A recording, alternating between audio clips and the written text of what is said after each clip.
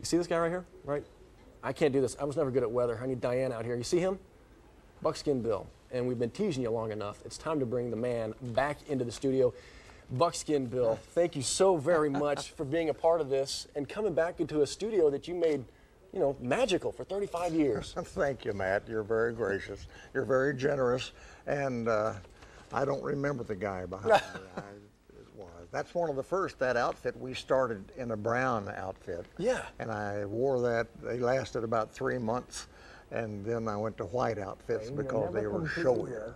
Ah, I understand. Well, how many outfits did you actually go through? How many would you run through in a year or a decade? In a year's time, we would go through about 6 or 7. Wow. And we kept one pristine for personal appearances, in which I changed clothes in back alleys and all that and get in because they're hot in the summer, cold in the winter. Yeah. Our forefathers were hardy human beings to wear buckskins. And then I kept one for rain and, you know, one for Storyland where we did not have guests, Matt, and then one for the Buckskin Bill show where we did have guests.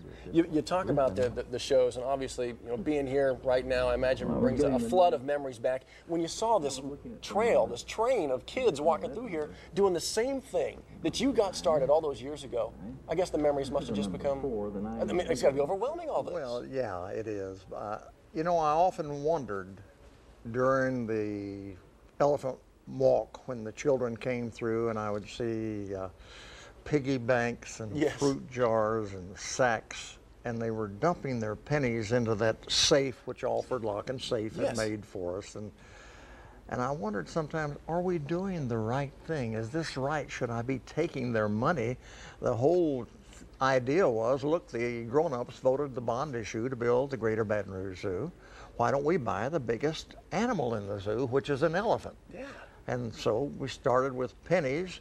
One of my advisors, whom I respected very much, and I worked through things before we did promotions, Mervyn Reeves, I talked with him an hour or so, and he said, Buckskin, you're going to be collecting pennies for 150 years, you'll never make it. And I said, well, Merv, I'm going to give it a try.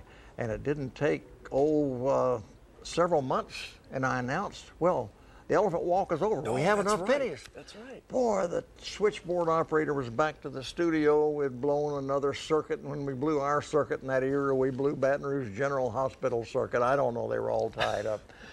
And people were calling in, or especially in the area, because they wanted to be a part of this. Not anything I was doing, but the community wanted to be a part. I'm getting a ramp up. I'm getting to... hey, see, you know why? Because you've done this for so long. You've been a part of this for so long. You know all our little sneaky tricks we do behind the cameras to keep us on time. Means, yeah.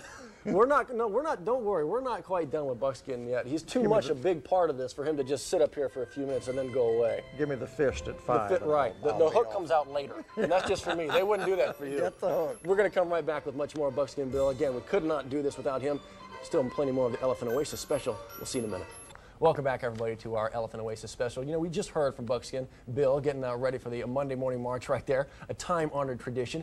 And joining us in the studio is one of Buckskin's biggest fans, our very own Secretary of State, Jay Dardenne. Good to see you this morning, Mr. Secretary. You too, Matt. Good to be with you. Tell me a little bit about your experiences as a child, growing up, watching this man right here to your right. I was a child of the 60s in Baton Rouge, and anyone who was a child of the 60s in Baton Rouge knew this guy. And there are very few people you can look at and say that they've been beloved all their life, particularly someone who's gotten into public service like Buckskin did in later life. But that's what he's been. I mean, all of us who grew up in Baton Rouge in the 60s participated in this. Buckskin Bill saying Baton Rouge needs a zoo, and we would not have a zoo if it were not for Buckskin Bill Black. So I get goosebumps coming back into the studio today and remembering those days. I really do, because it was a great part of my childhood, and I got to meet the Cisco Kid. I'll tell you, that was a big deal. You remember the Cisco Duncan Kid? Ronaldo, certainly do. Of course, you were muscular dystrophy.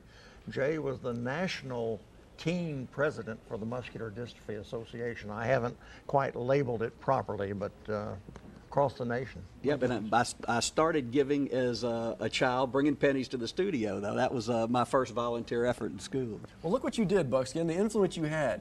You have Secretary of State over here. Was a big fan of yours as a kid, and look what you've done. Obviously, you did something right for 35 years.